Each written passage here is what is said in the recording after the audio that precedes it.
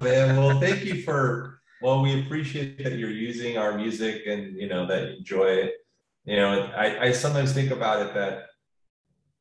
we didn't set out with this band to,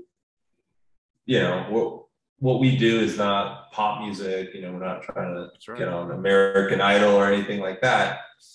And it's cool because I sometimes get these Spotify monthly emails and you can click on your whatever artist profile and it shows you like how many songs have been played and where they're playing. It's like it's crazy to think that something that I recorded in my rehearsal studio and I like mixed it in my bedroom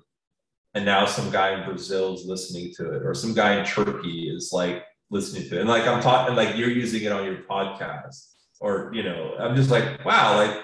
it's cool, because I think it makes